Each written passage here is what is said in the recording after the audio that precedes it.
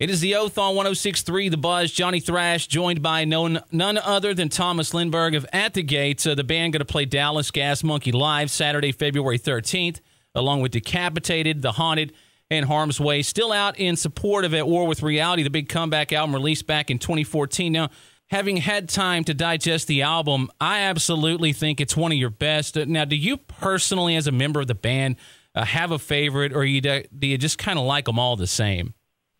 I guess all artists think their last album is the best one. Everybody that says different is a liar. But you're always, closest to the one that you just did, because that's the one that's, how can you say it? It portrays yourself as a person that you are today, mostly, Yeah. So, because every album is a part of yourself. And the same with this one. But, what we wanted to do with this one was really trying to incorporate everything that is At the Gates into one album. I guess, that comes across as well. All the melancholy, all the desperation, all the aggression and everything into one album. And I think that's what I'm most pleased with that we succeeded in doing. To me, and let me tell you, I've listened to a lot of death metal over the years. You and I are right close to the same age. I believe seeing on Encyclopedia Metalium, you were born in October of 72. Is that correct? Yeah. Yeah, I was born in January 73. So we kind of came up on the same stuff. And I've listened to a lot of death metal over the years, but I don't believe I have ever heard a scarier opening track, kind of set this really dark vibe than something I'm not even going to try to pronounce. It'll be embarrassing, but you know what I'm talking about. It translates to the altar of the unknown God, if I'm correct. But, man, that is one of the scariest intros. Where did it come from? It is a quote from an Argentinian writer from the 60s, Ernesto Sabato, which is also an inspiration for a lot of the lyric material on the record. Okay. He wrote Tunes is from one of his novels, for example. The Conspiracy of the Blind is a chapter of one of his books. So all these South American writers just inspired me this time around. And I just figured, when I read that novel, that kind of page just stood out, and I just said to myself, I need to use this sometime. Of course, I read it in Swedish, the translation. But I figured, rather than translating it into English, that would make kind of two translations for me. Let's use the original. We have a lot of Hispanic fans, people that talk Spanish that like At the Gates as well. They will, go nuts that we have Spanish intro. Yeah. And it kind of makes sense as well, because, I always like bands, as you say, it's scary because you really don't, you get some words here and there, but you really don't understand everything. That kind of vibe actually builds up even more than writing something on the nose of people. It's more abstract, it's more, and an actual background kind of atmosphere for the whole track is made by the same guy who did the intro for Blinded by Fear on Slaughter of the Soul. So it's the same, the guy who did the noise thing in the background. It's the same guy who did the intro for Blinded by Fear back in 95. So it's full circle. It's The Oath on 106.3 The Buzz. Johnny Thrash along with Tomas Lindberg at the Gates. Now, I know it's only been a couple of years since At War with Reality, but I wouldn't be a true fan if I didn't put pressure on you. Come on, man. Are we going to get another At the Gates record? Are you working, or is it still just let's enjoy this for a little while? It's more of the second one there, actually. Okay. The thing is, we are so much, enjoying this moment, as you say. We are very fortunate, and we know that we are very fortunate to be able to have such a second spring, what you would call it, to have an album out that has been embraced by all the new fans alike. So much time being passed since the last one. It's overwhelming, and we just want to be here right now and not think too much about the future. And when you think about it, planning ahead, giving into pressure from not from radio journalists, but from record companies, whatever. That's what broke up the band the last time. So we really want this to last. That's why we take it easy and plan one step at a time. But I would love to make another record, of course, because it was such an enjoyable thing to do this one. So who knows now? But we want to take it, take it easy. Yeah. Well, I'd always heard it. Time for a little fact or fiction here. Actually, speaking to a Swedish resident, as an American, I had heard that when Swedish artists were working on new material and didn't have time to do other jobs or whatever, that the government actually subsidizes musicians. Is that true? Well, no, not really like that. I mean, that's kind of what you'd call half the truth, in a way. Okay. You could, for what you would call study circles. I don't know if you have something like that in the U.S., but it's like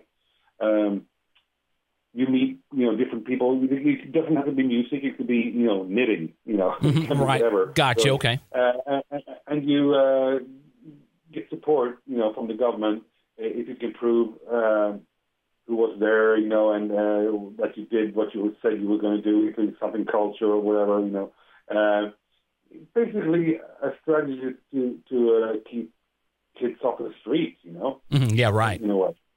And it has been proven successful, but even so, even Sweden is being more and more, commercialized or capitalized, as every other country in the world. So that was more of the old socialist government that, had those things for the kids. It's getting worse, but I mean, you can still do it. But it's harder. I bet.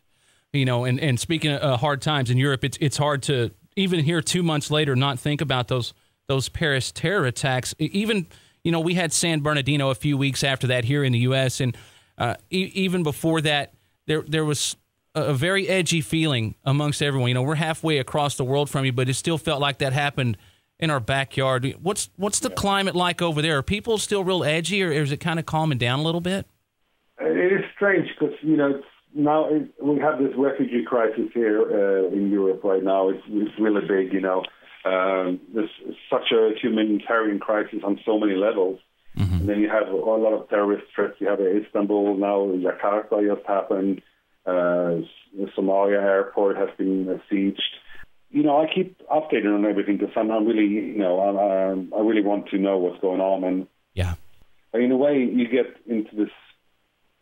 It drains you, in a way. Mm-hmm. So it becomes almost like everyday life, this constant threat, and then, in a way, which is kind of weird.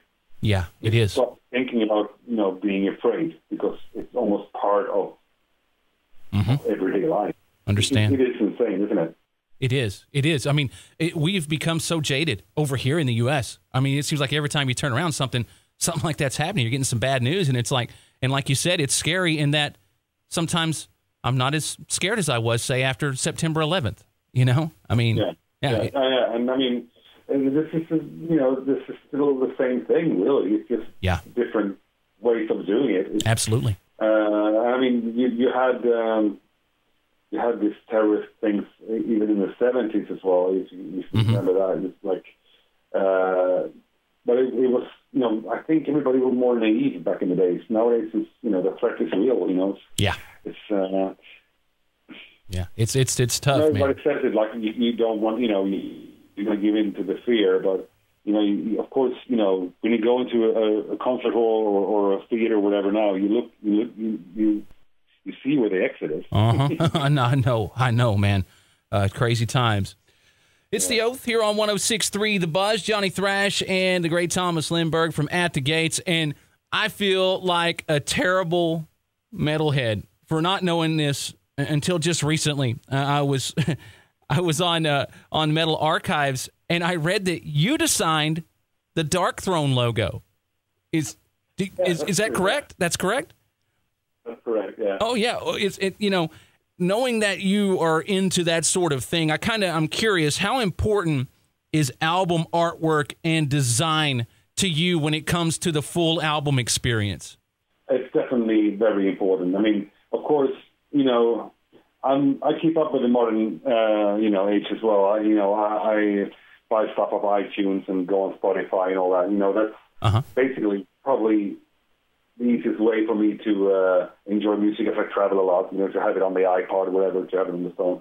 But I mean, I also love an old school album. And when a band releases a record that I've been waiting for, with one of my favorite bands, there's nothing better than, to flick through an LP cover, the big ones.